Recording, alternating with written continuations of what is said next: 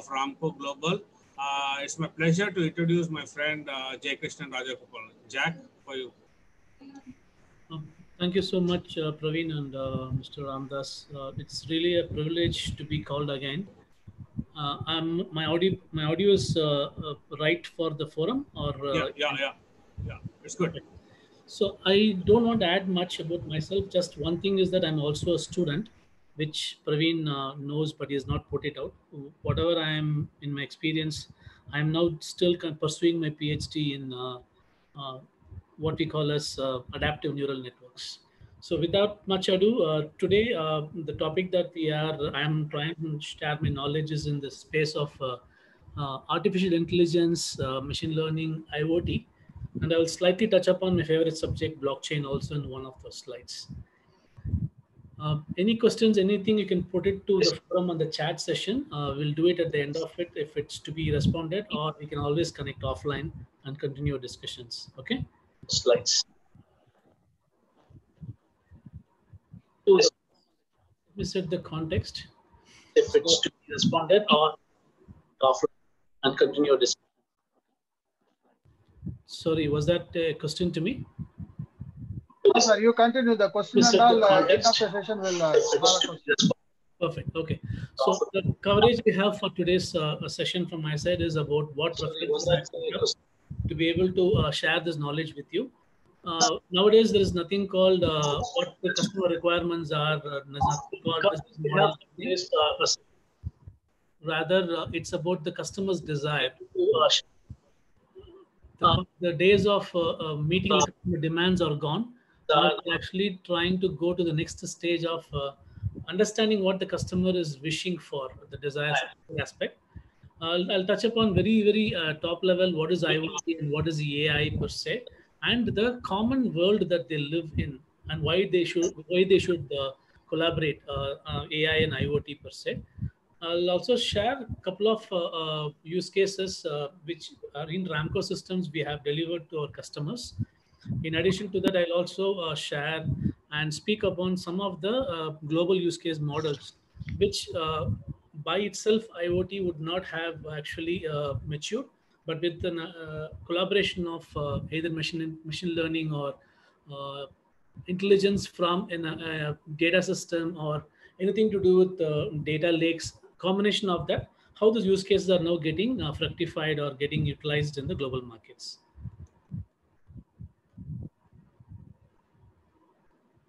So some of the materials as disclaimers which I've used, books, references, in addition to the research lab from RAMCO systems per se.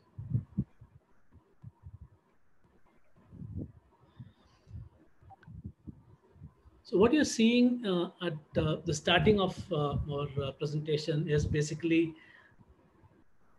what is the purpose of IoT at the end of the day, right? I mean, I am not an engineer, as a disclaimer.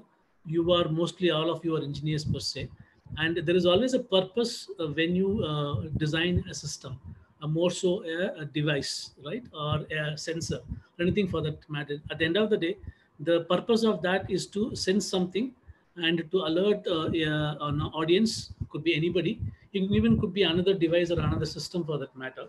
But at the end of the day, everything is to do is finally coming down to increasing the productivity. It could be to reducing waste from very old days where there was a simple system where you could send SMS to stop a water pump in a distant field, or increasing efficiency to the point where SCADA devices used to ensure that when there was a certain thermal output, heat generated or heat sensed, it shuts down or cools down, or certain steps were taken to ensure that the efficiency was increased by certain steps.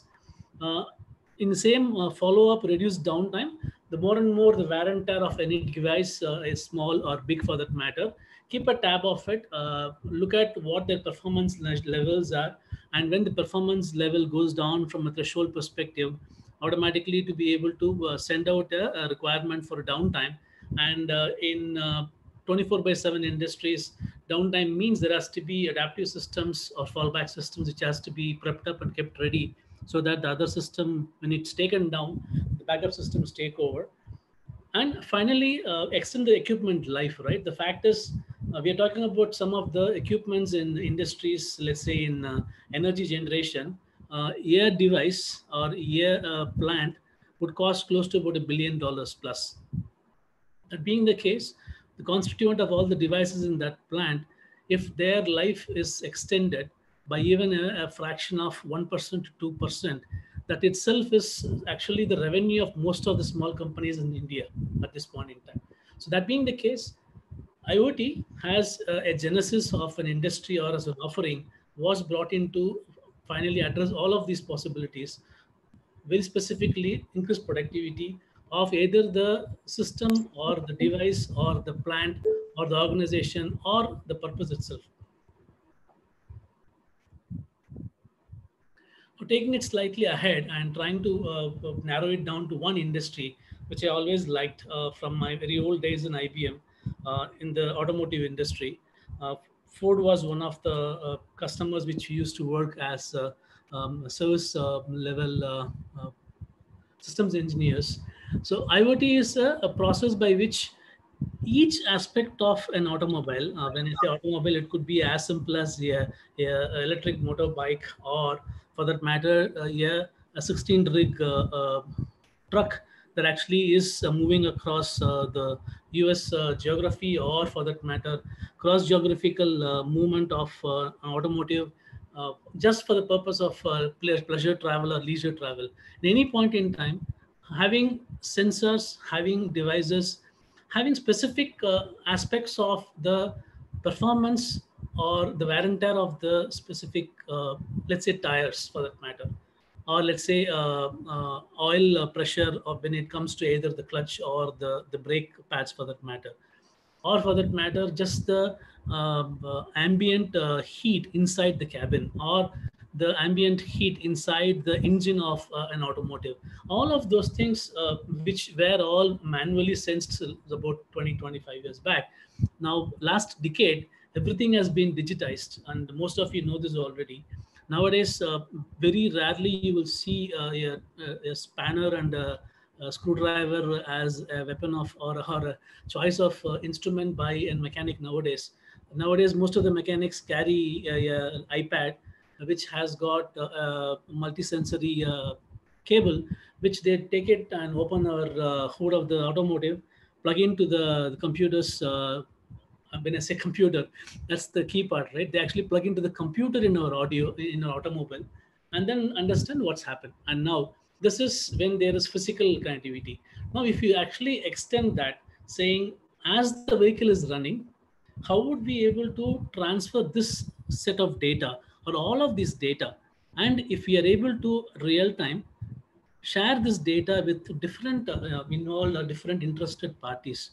When we say interested parties, it could be to the manufacturer, it could be to the service provider, it could be to the insurance organization, it could be to the spare parts available on the road, or it could be for the fuel pump operator in the journey that you have taken.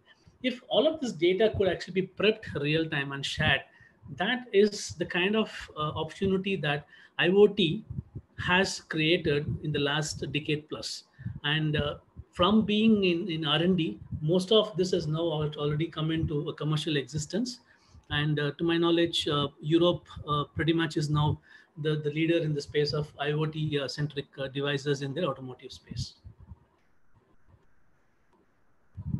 I'm going to show you three slides of the same content. It'll be interesting to know. The first slide is from a research, boutique research organization, which a long time back predicted saying by 2020, there will be 8 billion devices that would be, and there's a disclaimer, not using mobile phones, right? So there'll be 8 billion devices that will actually be in use in the business models, which means they would be either connected to each other or by themselves sharing some amount of data and serving a purpose. Now, hold on to this thought. We're talking about 8 billion devices in 2020, in 2014. Then sometime back, there was 2010 one 12.5, which means in 2015, it was actually 25 billion as a prediction by Cisco. And Cisco, as you know, is pretty much the leader in the space of connected devices now. And Cisco's prediction was that there will be a possibility of 50 billion devices connected. And this, in a way, also includes mobile because they also are network service providers for a lot of the automotive, as well as internet, as well as mobility solutions. Now, the interesting aspect is in the same research report, there also was one small article to say in 2015 around where we're talking about matured markets, comparing India and comparing matured markets. They said there is anywhere between 5 to 10 connected devices in every house today. And we would be like, I mean, I would say, what do you mean 5 connected devices in my house? I know there is nothing like that. But then if you calmly look around the what do you call living room that you are right now, you got probably your TV turned on, then you've got a laptop, you've got a probably your Wi-Fi turned on, and probably your mobile is also turned on. Now, all of this could actually be interacting with one device, which could be your Wi-Fi or a repeater if your signal is low, or your mobile is connected to a data network on its own, which means by just the fact that we have spoken about a minute, we already have 4 connected devices in the house in India right now, which means if you take a exponential value of it in matured markets, this is cool. Possibility of 10 devices, yeah, we accept it. But then look at the ambition of Cisco. They're saying there will be 50 devices connected in the house. Now, most of you would have seen a lot of videos where we talk about there is a Alexa hub coming up, or there is a Google Home hub coming up. All of these are focusing not on aerospace or not on earth-shattering technologies. They actually are now converging to creating a unified home-centric connected device ecosystem. Now, hold on to the thought. We had 8 billion in the previous slide. Now we have 50 billion in the next slide, including mobile also. Now there is this data from IDC, which is one other boutique organization which puts out the data. And their point is the total number of available sensory objects, which is just not devices per se. They're talking about objects now. So which means now from the 2010 times 2014, 15 to 2020, now where we actually have matured to understand IoT per se is not about we create something for the purpose of transmitting data. What we understood is there are devices that were designed long time back before the word IoT itself was coined out. Those devices are also sensory and they also transmit something. Could be data, could be sensor, could be anything for that matter. Or that all put together, we're talking about 212 billion sensory objects in the world today, which means 8 to 50 to 212. This exponential growth is in the space of about 9 years from the same set of research organizations which do it every year for that matter. Now, why I said that before talking about what could be IoT, what is the transport layer, what is AI, what all of those things. Why? Because being a solutions leader or for that matter, partly a successful entrepreneur, I always want to look at what is the business benefit that I'm giving to the customer. What is the business that I can show or take it to the market?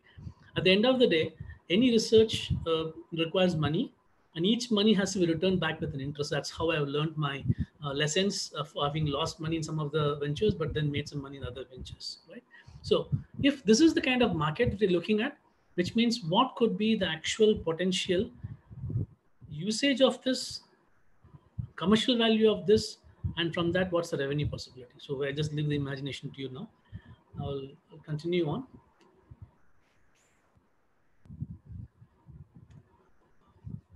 So I'm not going to get challenged about what is IoT per se. IoT per se is very simple. It's a collection of certain layers of information. Just give me 1 minute. Sorry, I'm still working, unfortunately. So I have to ensure my office phone is switched off. Sorry, for some time. So, okay. So what is a very simple high-level framework of an IoT architecture, right? What is IoT, right? IoT is a thing.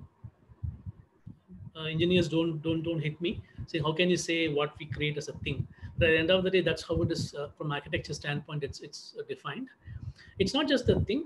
It could also be an intelligent device, and it need not be intelligent device static in one location per se. It could also be an edge device.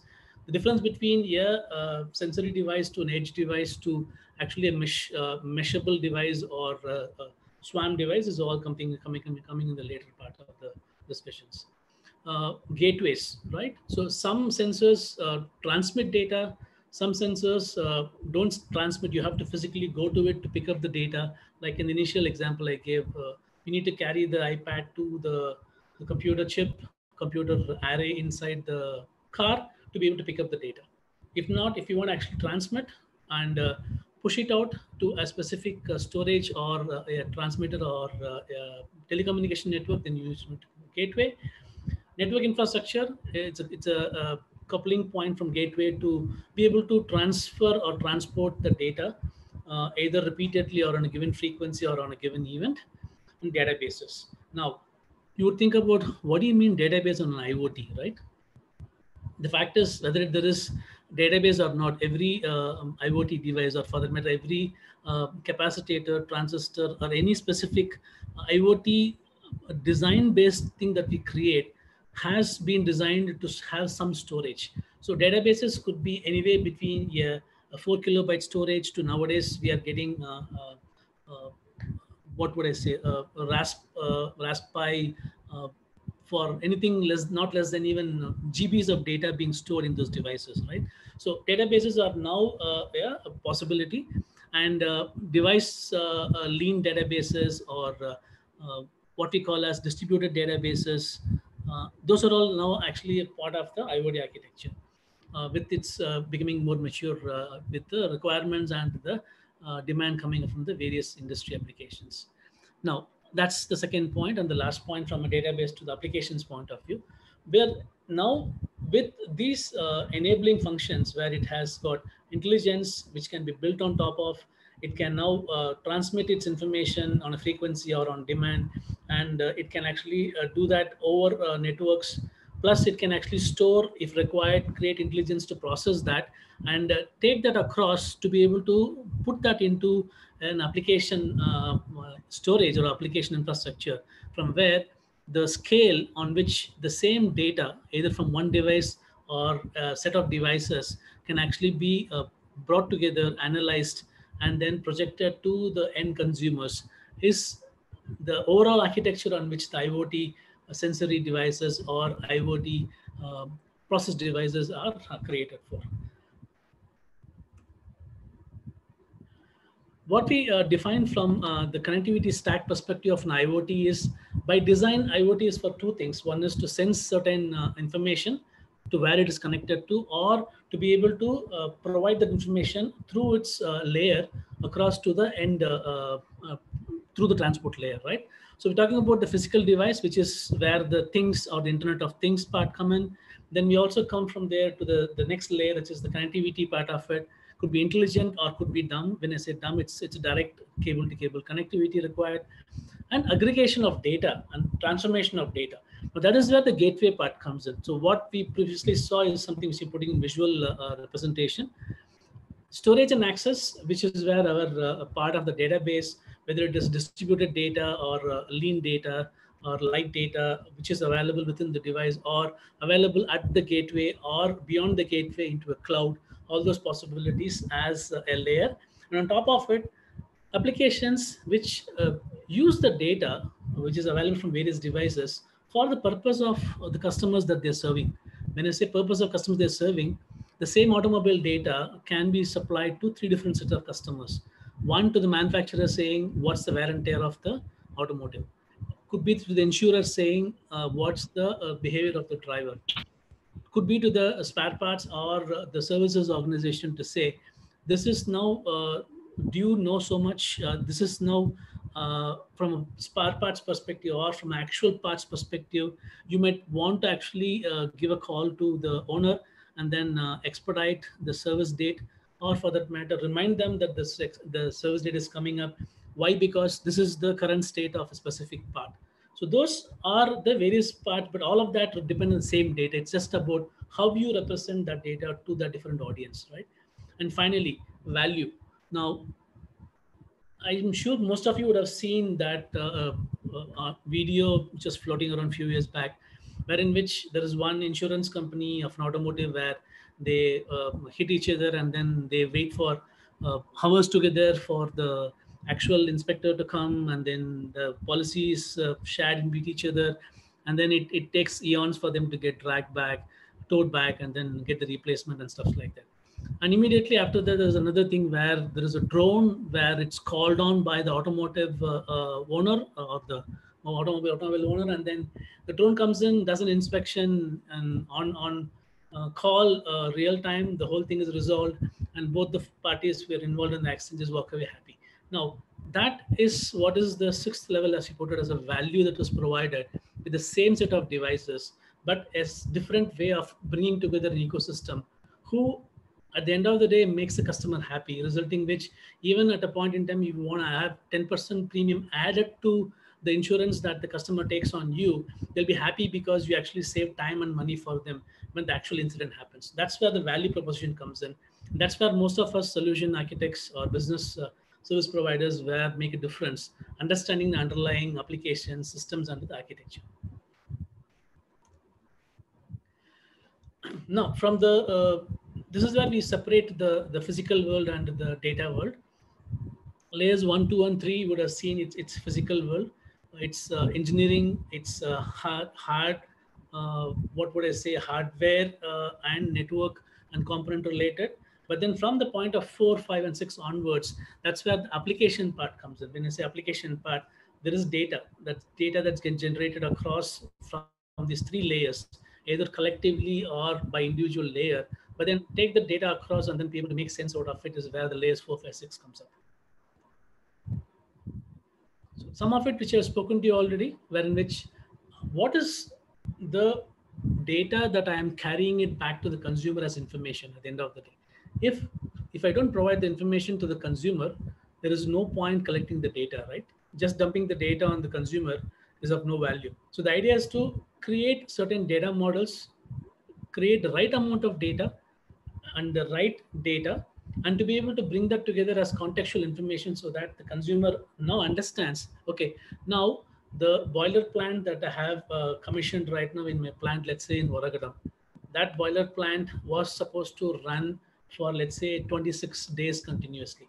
Now, a sensory device says that it started on X date and now it's 24th day, which means that 24th day could be where I set an alarm to say, now send this, I am now on 24-day continuous to the, let's say the plant in charge, which is the maintenance officer or maintenance operator or maintenance lead. Why? Because it doesn't mean that at the day of 26, they should be aware to bring the fallback system so that this process continues. And this boiler plant now goes into maintenance. Why on 24th day? This could be again dependent on the individual business. But then what we have experienced is, let's say in Saint-Gobain's case, they have to ensure that there is a pre-work to create a maintenance work order for a given size of a boiler plant. So many hours that needs to be. If there is a requirement of a part to be changed, it's not because wear and tear, it's just cyclical. So all of this required that the whole work order was automatically created, sent across to the maintenance in charge. And that person also sends the information in real time across to their service operator or service provider. And all of them gets notified that they assemble in the plant on the 26th day, so that the fallback system now goes on to the shift. It goes to run the next 26 days. And this plant, this boiler is now taken down for maintenance, and it is a specific number of days. Now, all of this is something which we would just assume that, hey, this is just regular work. What's the big deal about it? But the fact was, this all has been now done through sensory devices, originally with SCADA. Now we are actually migrating that SCADA to an IoT-centric intelligent devices is the difference. That's currently the actual project that has been implemented in a couple of those large industries over there. Now, how this is because the sensor just gave data that I'm old so much, but then taking the data that has been running from first day to this day, and on the 24th day, triggering an alert saying that, now take this, send this information to 4 different stakeholders. But the same data will go different to different stakeholders. To the maintenance operator, it just say, I'm in 24th day, please plan for the maintenance. To the service provider, it is going to say, I am so and so, I am so and so device, I am so and so, and this is my number of days that I worked so far. So based on that, whatever is the service provider who's to bring the right amount of person, right amount of equipments to be able to service the boiler plant has to come through. So that is another individual information. If for a reason there is a wear and tear and there is a part that needs to be bought to be ordered for, then the vendor who is empaneled for that also has to be informed. All of this comes from the same data. So that difference between a data and information and propagation of the information to the different stakeholders is where the actual value proposition comes in, right? So having said that, there are various ways and means by which that data can actually be sent across in the network. The device itself, if it is built in that design, can transmit the data directly to the stakeholder, or it actually puts all the data to a gateway or a gateway centric data source or cloud for that matter nowadays. And from the cloud, you can actually have applications to run on top of it. Or you can provide over the air applications or OTAs as we call, wherein which from the device by certain communication protocols being enabled, the OTAs can directly speak to the specific stakeholder and inform them what needs to be, right? So the reason why we talk about transformation of data to information, most of which we spoke about previously, but the fact is, when we talk about data in the IT world, it's very cheap. Why? Because it's repetitive and it keeps continuously happening. But data in the industrial scale is never cheap, because that instance, that moment the part goes right or goes wrong cannot be repeated for the purpose. Like in the IT, we call about simulation. We talk about this bug cannot be repeated. Let's recreate the bug. We can't do that in the IoT world, right? I mean, all of you know that. If it's something is going wrong, it needs to be found at that point going wrong. You can't be saying, okay, let's see whether it actually breaks. That cannot be the whole purpose of this. The whole purpose of this whole IoT centric business model, right? That's why we talk about data, right data at the right time, transformed into information on real time, and ensuring that the breakdown doesn't happen, but it's predicted or prescribed to the right people, right stakeholder. Now, all of this will also mean that in addition to the existing device from a manufacturer's perspective, sensors to be added to the on top of it is going to be a cost, and that cost of ownership will be multiplied by not just the sensory data, sensory device to be attached to it, how to collect the data, how to process the data, whom the data should go, what information is also going to be the total cost of ownership if you're looking at IoT centric business model.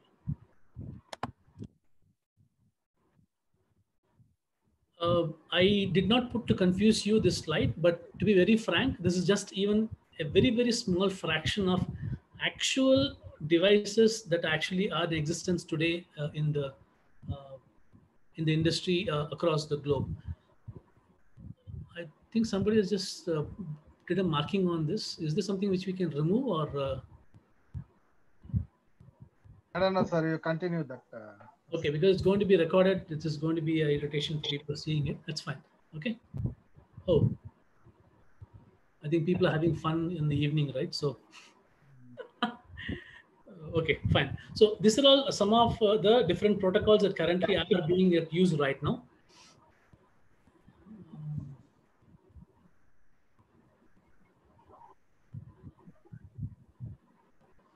Are we going to do something about it, or we just leave it there, the scratches? Just to continue that. Okay, no problem. I don't have any challenge on that. So continue, sir. Some of these protocols, some of these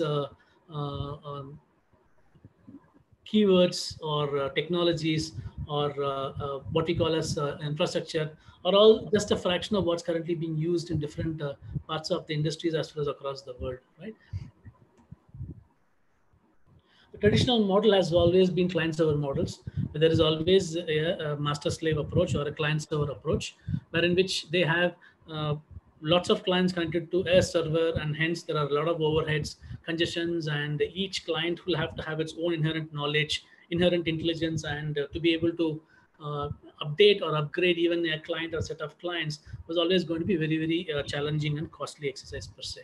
And deriving a combined data or a collaborative data from these devices or these clients across to a server and then to the consumer is always going to be a second set of multiple challenges across. Now, that something gets changed in looking at IoT as the protocol or IoT as the opportunity here, right?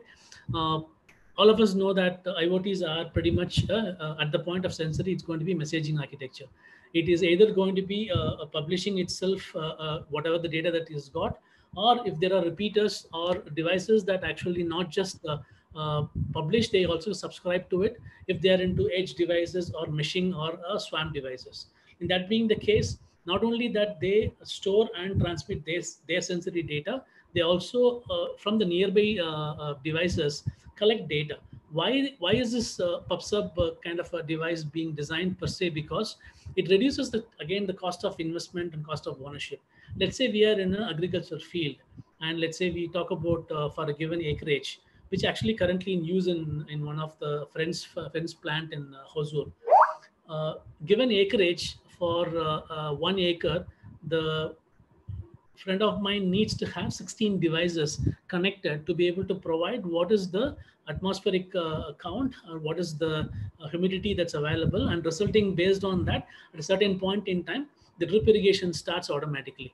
Now for him to be able to put this kind of a device on all 16 of them that he has to invest, it was quite costly, and that is where being from Infosys, these guys came up with the concept where why do it for all 16? Why didn't we come up with a website model where one of the four will actually have this subscription model also, where the other three will publish the data to, and one device would actually be the hub and spoke, and from that hub it will actually transmit directly to the other hub or to the central storage available within the town host.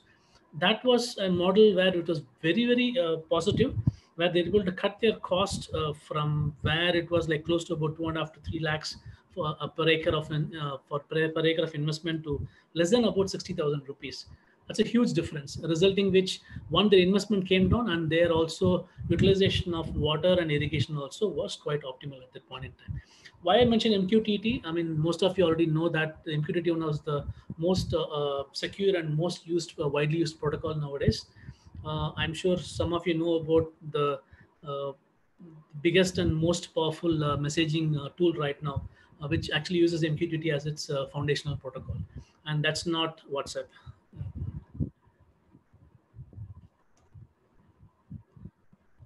Overlay networks. Overlay networks is very interesting for us.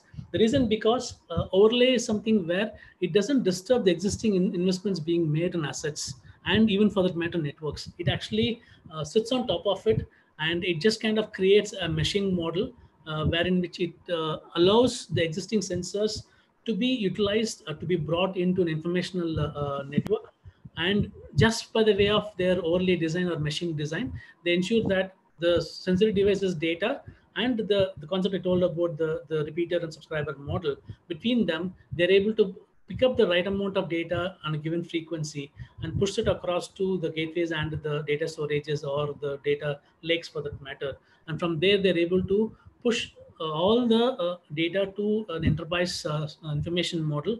And from there, convert the data to reports, analytics, and publish that across to the various audience within their enterprise.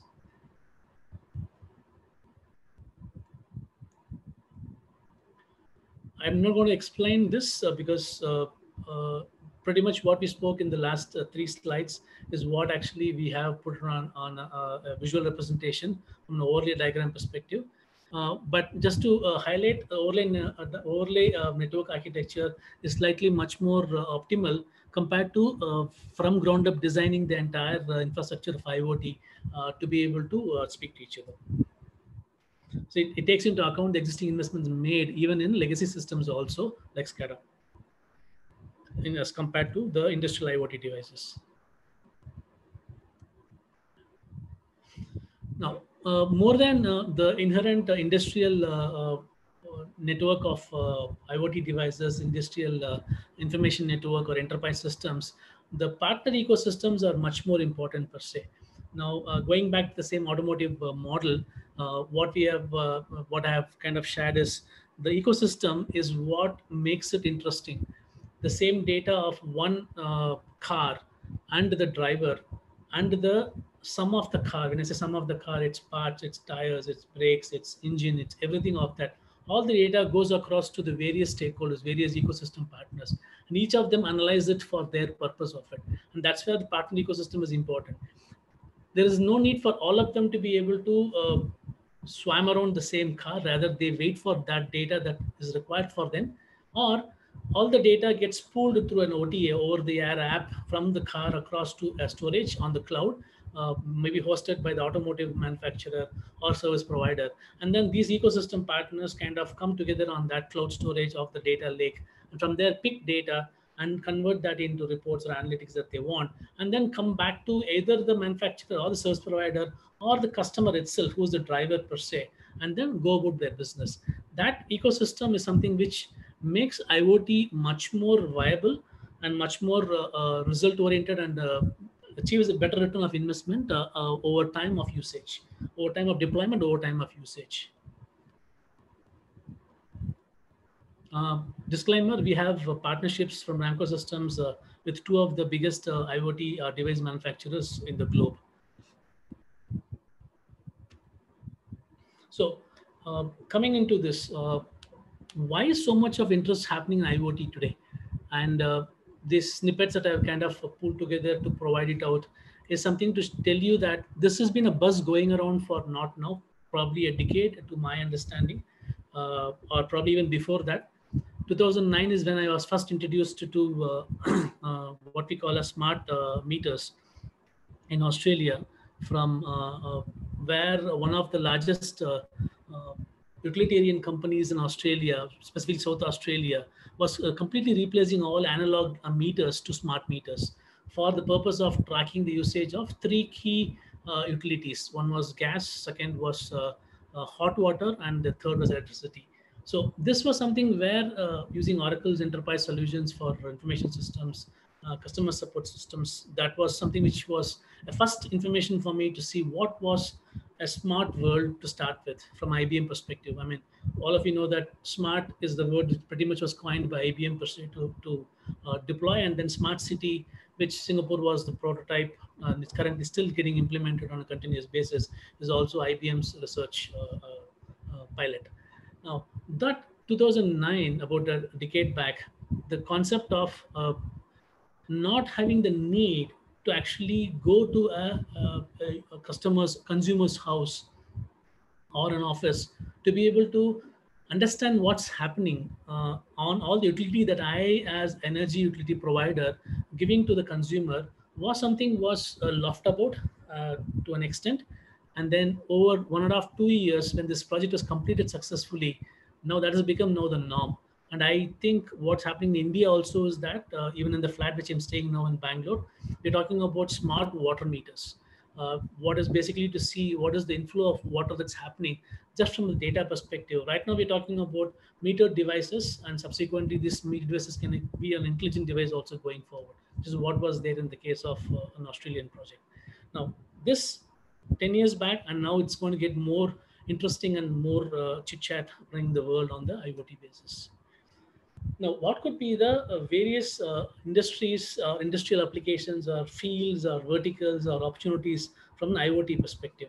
Smart factory. I think most of us already know this case where the Fiat factory right now in India runs at a 15% human potential, human capacity, as against 100% of another manufacturer, which means the balance 85% of it is completely automated, robotized, and interconnected between themselves, so that the entire floor actually is filled with specific interconnected communicating devices. And the assembly line is manned only by X percentage of a human being at this point in time. Now, that is something which we know from automotive perspective, from an example, but we from RAMCO has seen this happening in multiple other industries itself, industrial houses. One being our own parent company, RAMCO Cements, or RAMCO Industries, which actually caters to multiple industrial houses in manufacturing. Connected marketing. This is something which we need not even worry about. So, I mean, again, about 15 years back, for that matter, we have talked about marketing when you are near a certain shop, right? Suddenly we will get a message saying, hey, why don't you come into my shop? I'm just about 100 meters from your place where you're walking by. And this used to happen where we used to have the Bluetooth enabled from our mobiles those days, near site marketing or ambient geo fenced marketing was something which was experimented. Now it's become a norm. I mean, like if you go into a Starbucks today, you don't have to actually go find out what is the offer. The moment the Starbucks knows your mobile is on, it's you are inside the geo fence. Automatically, the sense tells you that you are so and so, you have done so many purchases, you have so much of Starbucks points. You can now utilize that, and if you want, now I can have the person sent to your place where you are, which means not just the data about what you are, where you are sitting in Starbucks from a planogram perspective, that also is also available to the Starbucks. And this is something which we know for sure it's happening today in the world across the various Starbucks locations. Right? And like that, so many other industrial processes, opportunities, and the fields where in which IoT is now becoming a default and an important constituent. Now, all that we spoke about, introducing IoT, introducing the opportunities, introducing this, finally comes back to the real dollars, right? And who better in the world to tell about, if you're talking about an opportunity, put a number on the opportunity, right? Than GE. Most of us know who GE is, General Electric company per se. General Electric is a group which practically is in every business from its first business model, to my understanding, which is basically from oil to energy to agriculture to pesticides to anything and everything that GE has touched on it. And for that matter, GE's projection of what could be actually be an industrial Internet of Things or an IIoT from a realizable revenue or business benefit perspective is close to about $276 billion. And this is just 2 years back. When they said this 2 years back, at the time, the expected growth of the world per se was actually in a negative, because we are actually in the degrowth stage. 2020, now if the corona did not happen, assuming, then this would actually started growing. Now, what is the impact of corona per se? What's the impact of COVID-19 and the lockdown and on the economy? Something which none of the models have ever understood, ever expected. Now, there are models being projected from a theoretical perspective, but we need to know that 2 years back, $276 billion, it's a huge number to put on probably 50 billion devices generating that revenue, right? And that too from one industrial house perspective. If you take that and let me apply this as an exponential model of, let's say, 10 industrial organizations across the globe, we're talking about a minimum of a few $1 trillion of economy that can actually be expected in the next 10 to 15 years from just the concept of IoT and the data that the IoT devices generate.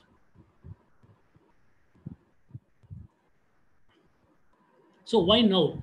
As I said, 15 years back, 20 years back, even 10 years back, from my experience itself, things from metered devices to smart devices actually started. Why now? Why is this kind of storming up or brewing up to say, okay, let's do it now kind of stuff? Cost of adding devices has come down drastically. When we say cost of adding devices, the concept of cloud and the connectivity and locally available resources of devices to be able to create. And even interestingly, one more new technology which is added to the advantage too is this 3D graphics or 3D printing. That also has made a big advantage in this area.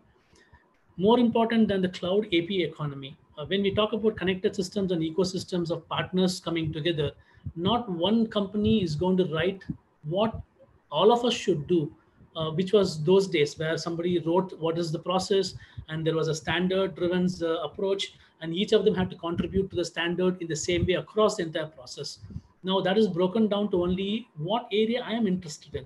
If I'm a service provider, I will look at only information that I need and then what information I will provide, which means there is a sequence of handoffs of data from the manufacturer till the tire puncture shop owner, wherein which different sets of data is going to be required. And for that, each of them, if they have to participate in this economy, for them to be able to connect to this network is by way of APIs.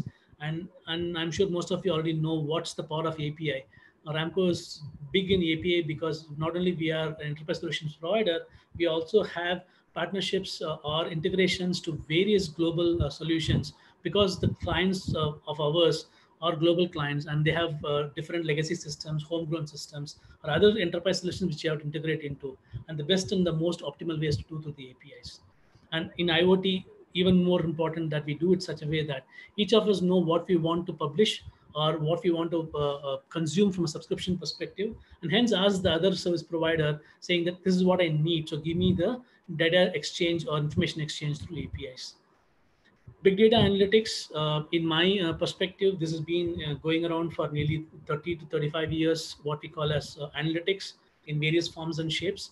Now we call it as data science, and I don't know what they'll call in the future, but data at the end of the day, getting transferred to usable information is what is the underlying information. AI, we are still figuring out what is AI. I'm actually a research scientist now, getting into my PhD, and probably I would have scratched the surface about understanding what AI is, and that through only through a few statistical models that we have understood.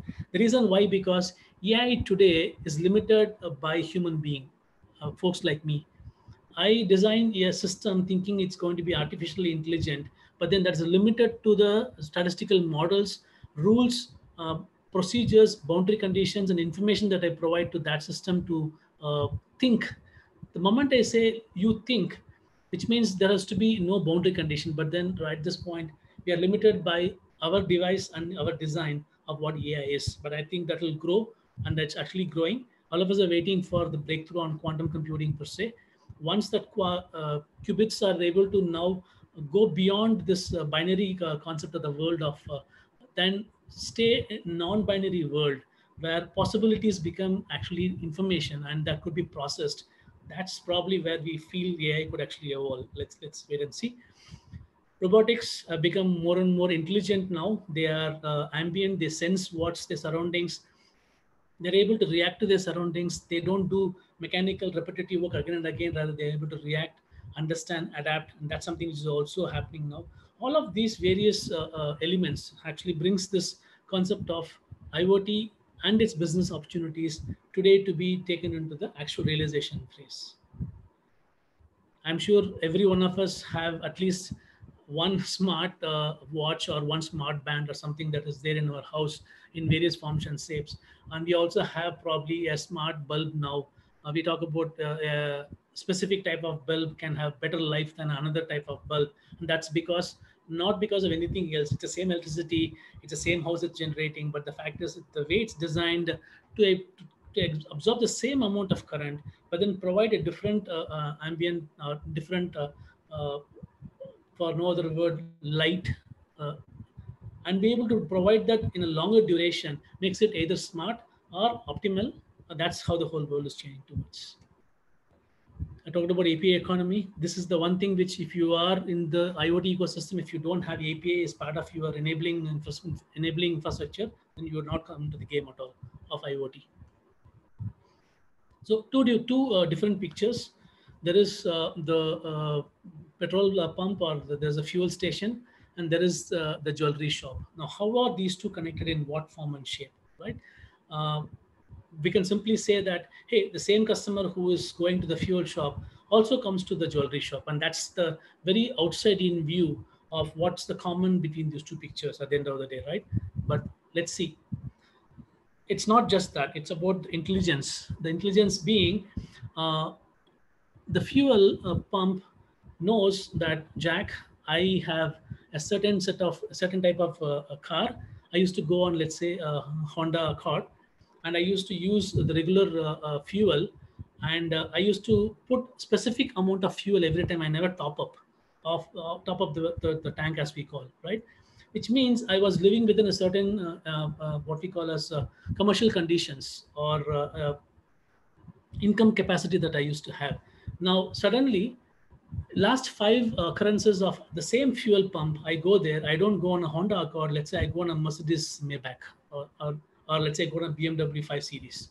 How? Because the fuel pump knows that I'm actually now on the BMW because it's connected by devices. Assume this is the ecosystem. Now, not only that, I go on a BMW 5 Series, I now actually top up my tank every time I go. I don't really care about a specific set of fuel quantity I put over there. And not only that, I actually go around, buy more stuff in the shop connected to the fuel store.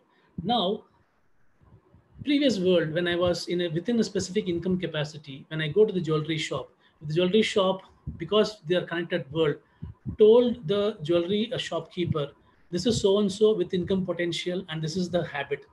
And next time when I go, when I'm in this BMW world, when I go, the same shopkeeper, if with the information is available to the shopkeeper, they're going to come up and not just show me probably gold, but probably they're going to show platinum to me. And from platinum, they're going to not just show platinum, they're going to show excessive jewelry, which I don't want really, or might not have come to even actually buy. Now, why is that? Because the other behavior that I never used to get out of my car in the Honda Accord world, but in BMW world, I go out and buy whatever I want, just spend more money on the fuel station, means that I'm a spender, not a buyer per se. Difference being buyer goes with specific purpose, spender just spends whatever that they see as more an impact or an impulse purchase. Now, that is what we call as intelligence. Now, this intelligence is the difference that is the world that connects the various devices, data coming from the same environment, same set of instruments, same set of devices, but then make sense out of it by an intelligent system, which pushes this data into different buckets and presents that in different forms and shapes to the various stakeholders. Right? And these are all the various ways by which this could actually happen from an implementation perspective. I'm sure most of you have heard about swarm intelligence. Sorry. I think recently, about 3-4 days back, was one of the avid work from home friend of mine posted a set of birds coming back home, and it was exactly in the same fashion that you're seeing on the right side third, where the specific bird flocks as if it's in a lambda or an infinity loop per se. When they go back to their, typically at the end of it, it's a swarm intelligence, right? Which means each bird in that swarm actually was following the other bird or the other bird or the other bird, but collectively they had intelligence to go from point A to point B. That is, they had intelligence collectively to go from where they were searching for food to be able to go back home. That's the ultimate information, where how do I don't have to instill intelligence in all of the devices that is there deployed. Rather, how can I sparingly utilize this PubSub model or swarm intelligence model to be able to make each device do its part or react to the requirement from the other device that actually has done a certain activity. I'm just diluting it down to so that it's easy for us to understand between us, right? And of course, this is enabled by you engineers. Initially, I said I'm not an engineer per se. Just use the information and then try to make sense out of it from the business perspective. How this is stored, how is this converted to data, and how is it transmitted, all comes from the access and sensors. I don't want to go detail into it, but some of the similar models wherein which we have various layers of from the edge or what we call as from the external or the sensory world of, let's say, an automotive, from then across to command center or a cloud storage or an application command control, how the data actually moves across. And the various companies on the top, SAP, Ariba, Yada, they're all major players in the concept of each layer. Cisco and Motorola, and for that matter, even BMW is one of the leaders in the edge computing world, specifically in the OTA space. So we all talked about data a lot, and we talked very specifically about information per se, right? Now that is the key representation of the slide here. We're talking about AI, and AI to an extent is about deriving intelligence from the noise that is around data, right? The function of converting a set of data to a specific requirement for the stakeholder is what is intelligence. Artificial intelligence, will come back to it later, but deriving intelligence of noise is what we call as a function of X, or function of a set of architecture or an application or a simple extraction of data from a data lake. That is what creates the first step of intelligence.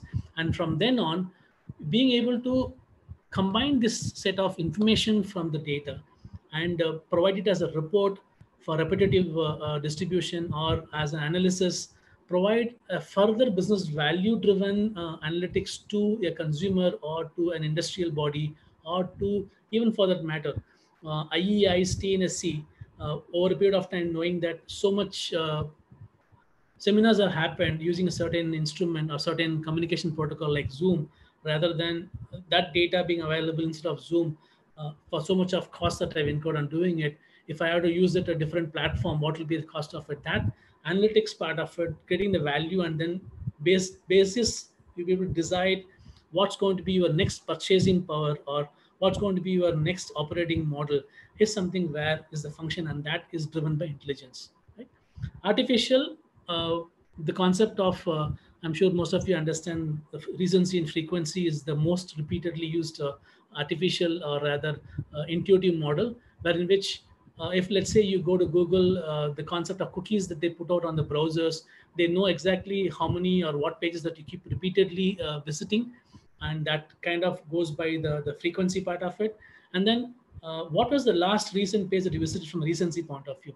So recency frequencies is the first step of getting into creating some artificial decision models, which is the artificial intelligence to start with, and then that kind of goes into a future where I'm also personally studying on is neural networks, where it starts coming from this simple recency frequency to prescriptive to predictive to actually completely AI-centric models, where we can decide on the fly if I have to sell a barrel of oil in a given location. Let's say I have capacity to trade barrels of oil. How can I, from the point of my production, either increase the throughput of the oil field, or rather tone it down, or cap the whole oil pump itself, the oil well itself? All can be decided based on what information I use to sell that barrel of oil, or what information I have in the trading market I get for the barrel of oil. So if you can look at it, the kind of vast potential where what's being traded, and to that directly have an impact of to be able to cap a oil well, or tone it down, or for that matter increase the productivity, is how the whole concept of an IoT to an AI can be combined into. And why I said oil, because that's the most talked about in the current COVID capacity, where practically less than 5% of the automobiles or consumption of oil is happening, or fossil fuel is happening per se. Hence, the US oil is kind of now in a negative capacity, not even a positive capacity, meaning it's actually paying money to produce oil rather than actually the other way around, where you're supposed to pay money to buy fuel. That's where it is right now. Right? Okay.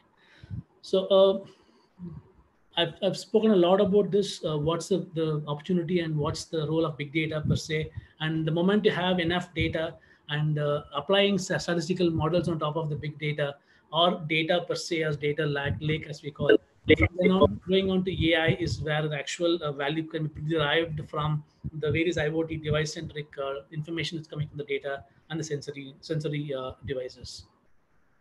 So from now on, I'll be going slightly faster. Some of the models that we spoke about is, so just representative models that I'm talking about.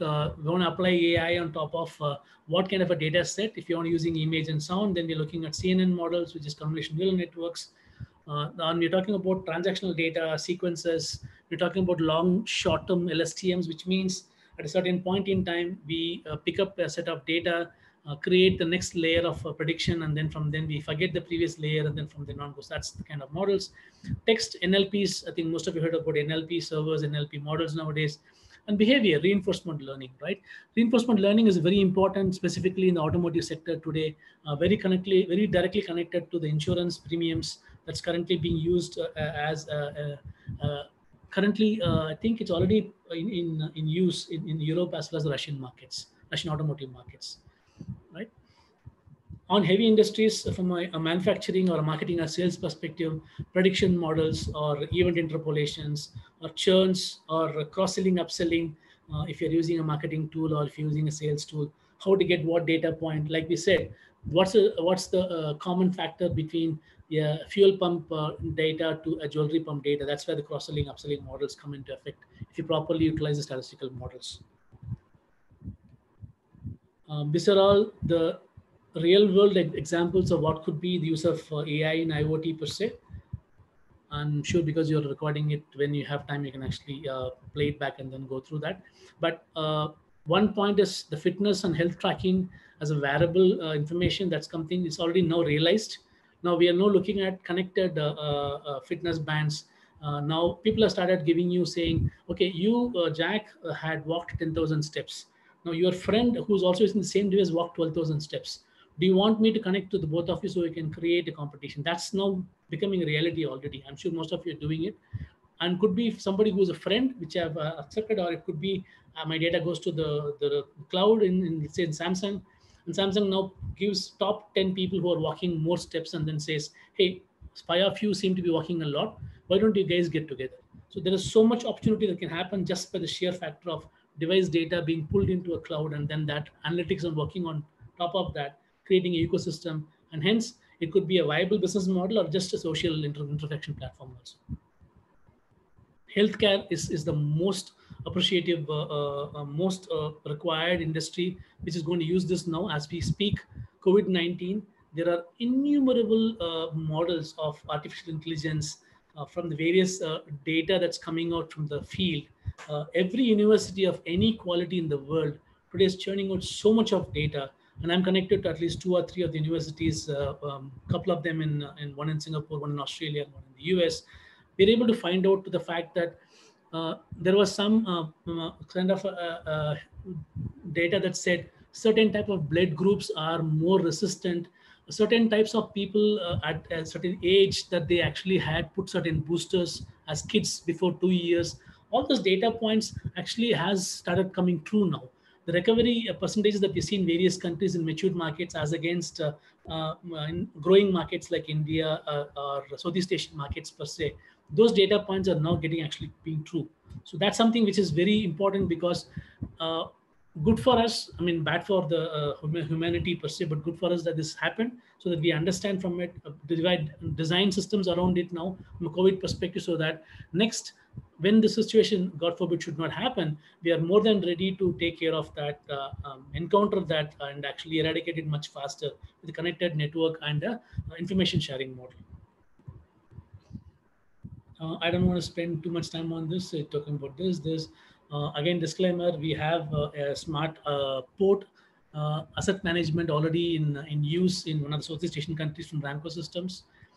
And we are also collaborating with Singapore government on smart city initiatives also. Specifically, I'll give you one of the examples as use case in the next few slides. This is just one slide. I want to take about a couple of more minutes. Blockchain and IoT, or blockchain and AI, that's something which been a very, very close to heart topic for me. I'm not sure how much of people understand what's a distributed ledger per se, but what I will say is that in the network of 5 different users, let's say again, you'll go back to the same automobile example. The manufacturer does not know who is the actual driver after the second, third purchase. And the driver, the manufacturer's certified service provider might not be the third owner of the vehicle who's going to the service provider. Similarly, the spare parts may not be from a registered spare parts provider of the manufacturer, which means now after second or a third rotational sale of the car, there is a disconnected system, no disconnected ecosystem. But then can all of this brought into a hosted shared ledger or a distributed ledger, where the car on its own, if it has a capacity to then transmit data, and not to the manufacturer only, or not to the trusted source of the manufacturer certified service provider, a service provider certified spare parts manufacturer, and so on. So instead, I, as the driver or the owner of the car, can decide to say, let me participate in something called JackNet blockchain. And JackNet blockchain is an independent, trustless system where all the data from the car and the driver's behavior gets pulled over there. And now Ford can, in addition to its trusted ecosystem of distributors, spare parts providers, and all yada, can also connect to JackNet and then find out what's happening to my car, which I manufactured 15 years back, 20 years back. what's the data it's providing, who's consuming that data point. Same can now be, forget Ford, let's say Maruti service provider who does agnostic service to all manufacturing and Maruti service or TVS service for that matter, services all cars, right?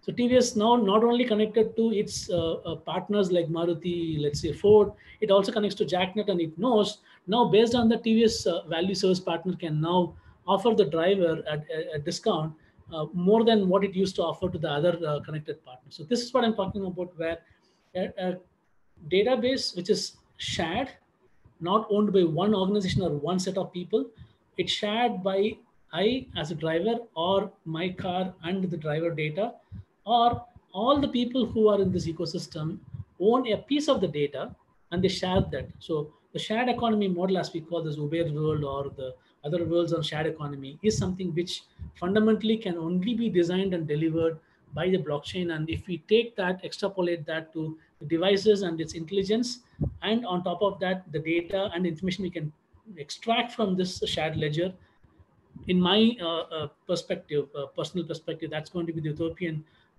Let's see wherein how it happens, right?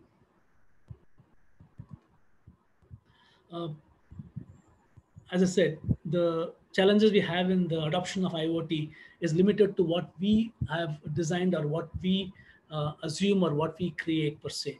The more and more people collaborate, the expansion or the adoption can actually be exponentially faster and then bigger. Roadmap of IoT per se, the concept of IoT should, to kind of reduce it, should not be assumed to be all brought into the device itself and making it too bulky or too thick.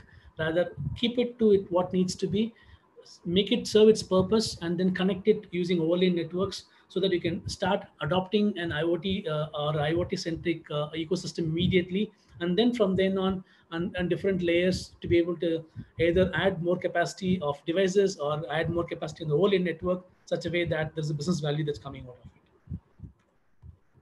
I'll skip this part. I'm just going to go only one example, which currently, as I said, it's a disclaimer. This is RAMCO Systems R&D output, R&D labs output per se. Reacting to the COVID-19 situation, RAMCO Systems has actually already implemented this, and there is a global reach out to various large organizations, wherein which during the lockdown and once the lockdown gets relaxed, there are going to be implementations of these solutions across the world. This is again the fear, uncertainty, and the kind of depression that we're going through across the world. I mean, I was told yesterday, looking at one of the statistical models, out of 240 habited countries in the world, 215 countries actually have COVID, and it was like zapped.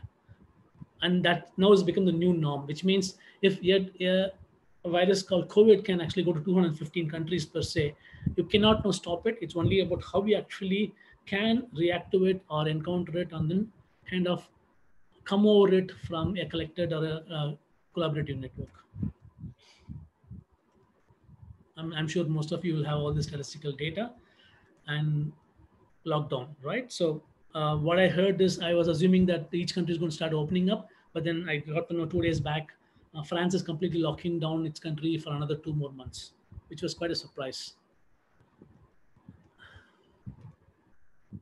So what's happening is that most of the organizations right now are looking at a touchless employee experience. We need a touchless employee experience.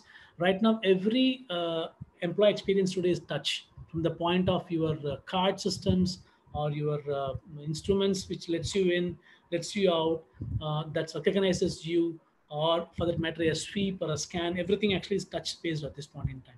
Now, what the whole world is looking for is a touchless experience. Example, this is a touch where now 95% of every biometric device, which was the rule of the roost some time back, because of the COVID situation, has become now the biggest point of failure or biggest point of risk for any organization which is of any scale. Plastic, it's been proven that even COVID, from a Singapore government data perspective, stays live for about 3 days in the plastic. You can't screen beyond a certain point, right? Even the thermal scanning that was done in the airport has not made any big benefit for countries like India, for that matter, Malaysia, Singapore, for that matter. systems where they are not intelligent, they are manual, even though they might lock and unlock, but you still have to interact with those edge systems or doors or uh, things that let you, or you have to get in and get out. This is a projection. The example this was given, not from us, it from an industrial body, in which they had a thousand member in one shift, and one person affected at the point of the second or the third biometric scan, which means in the 30 days, practically 50% of their shift capacity is down because of the infection possibility. Now, we as RAMCO launched some time back a facial recognition software, and that being part of the organization entry systems. So let me just run that quickly through a video. It's just a few minutes. And this is again 3.5 years back, which went into production, and it's there in some of large industrial houses in Middle East and in APAC countries. So it recognizes somebody who is registered the system, but you still can see that they have to interact with the door and the devices to be able to go in. And then there's one another associate of mine who comes in, not recognized, and then the person has to physically interact the system to recognize themselves and stuff like that, right?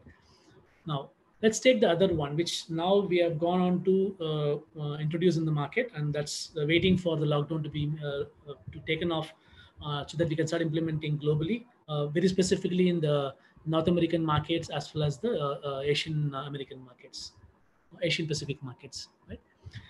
Thermal scanning, we're talking about narrow scanning thermal as well as wide area scan. When I talk about narrow scanning, is somebody who is coming to the scanning device or scanning instrument and then projecting or providing themselves to, so that based on the device calibration, it tells that person to be allowed to enter the premise to be able to work or not based on the calibration being done, and that too the gate devices are completely IoT and edge enabled, resulting which there is zero touch required for a person who is assumed or who's calibrated and identified to be allowed to enter the premise to be able to continue on to their work. Now, this could be for, as I said, a narrow scan or wide area scan, where in which we are looking at not only the person, but let's say in a given planogram of an office environment or in a given environment of a location, it does a wide area scan by which it finds out between 15 people available in that given spot or given geolocation, how much of the social distancing, what we call as 1 meter, 2 meter, 3 meter, whichever you calibrate again, is actually active, meaning 15 people, of that the ratio is that the social distancing of 1 meter is not being properly implemented because they are very close to each other. Now, that's another wide area scan. So narrow scanning about individual, wide area scan about a cluster of people. Those are all opportunities. That's something which we're now addressing now in the next upcoming solution. All of this again enabled through actual implementation of AI on top of IoT device data. Also recognizes voice, which creates another opportunity for folks to actually not have to experience the touch or actually experience the touchless system now. Don't have to get into touch or anything that is possibility of a contamination model. Hello, Guy. Please mark my attendance. That's it. Based on the recognition of the voice as well as the other ambient data and the schedule and the what we call as the shift data, automatically the process and the person and the timesheet gets booked in this case. Right? So now this is the actual going forward implementation, wherein which we're talking about scans in specific entry points, and we're talking about scans which are completely going to be touchless. Devices by their design will actually interact with the calibrated data systems, and accordingly they will operate, resulting which a complete seamless touchless experience is what's coming out, and it's already now in the pipeline for implementation globally from RAMCO systems. So that's where I am at this point. I'm not sure, am I on time or am I late or I'm ahead? Praveen or Mr. Ramdas? I think we should allow for some questions and then see if we have time. Okay, I'll just leave it in the last slide. This is the business benefit that we project from a simple IoT device. and a data on top of it, which we call as EI platform of RAMCO. I'll leave this slide here as the last slide. I have one more use case, but I'll just not show that. That's more industrial, IoT-centric industrial output, which in a way I spoke about it as the boiler plant capacity, wear and tear, and its maintenance work order life cycle. So I'm open to questions now.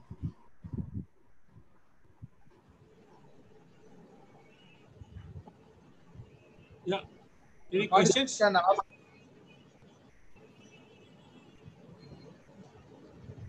Dr. Bala, can you? Yes, Bala, go ahead. Hi, sir. Yes.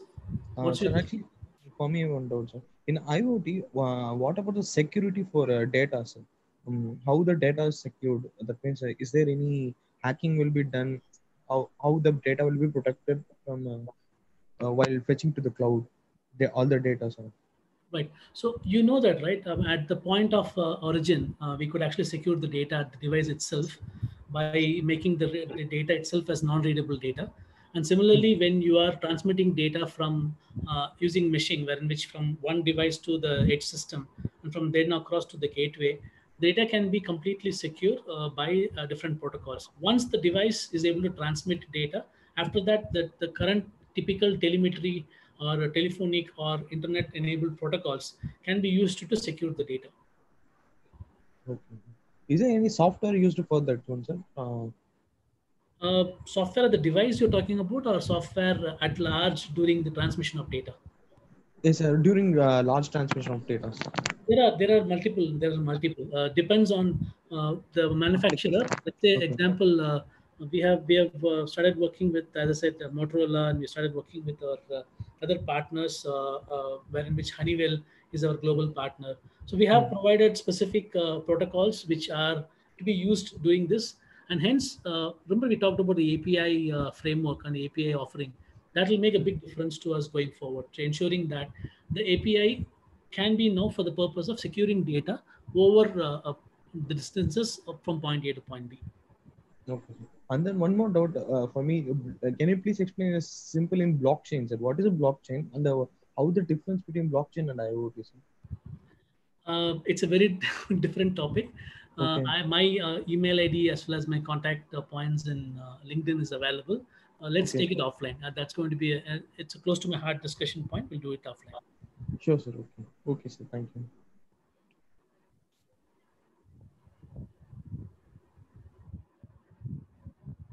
Hello. Yes, please. Sir, could you please tell me about that blockchain and IoT, the future of it, and in the industry perspectives, and what level the project is going on in IoT-related blockchain-based projects? Okay, so to my knowledge, other than my own project implemented in Middle East, there are projects coming up in trade finance systems in APAC region. Again, wherein which let me stop sharing. I think there is no point. I'll just continue on the audio if that's okay with you. So what I was saying is that there are industry level pilots that's already going on right now. MySec is something as an organization which most of you know is it's a global logistics provider, and they already have IoT and blockchain centric solutions, wherein which they take a product in a container. See, Maersk owns shipping lines and containers, right? They don't own the product inside. They only transport that. But their containers and their shipping lines talk to the various partners in the ecosystem. One central location, and from that to be communicating to the various ports. That's why one of the use cases which I shared to you was smart ports in the IoT use case model, and subsequently from then to also the folks who are actually transporting those products. This means the folks can understand and trust each other, or they can say, I don't trust the other person. And the whole trade finance system was brought in saying that the producer and the buyer in two different regions did not trust each other, and hence they needed a bank to come in between.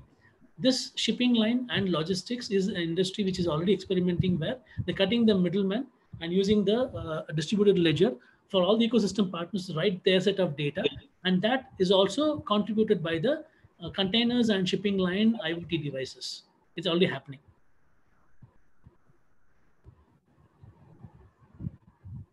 Blockchain based Sorry, academics. I didn't get the question. And I would like to know, we want to implement in the simulation based in blockchain. Is it possible to do simulation in blockchain and verify the section benefits and all those things? So, I mean, I would rather direct this to Praveen. He's actually a far more experienced person than me in blockchain. My experience in blockchain is very limited to what project I implemented. Praveen is a wealth of information. I would rather redirect you to be able to associate with Praveen to do all your simulations, and he will probably have multiple opportunities for you. Mr. Raju, yes, sir. Please send mail to Chairman sir, and we will take it forward from there. Okay, sir. Okay. Thank you, sir. Thank you. Thank you.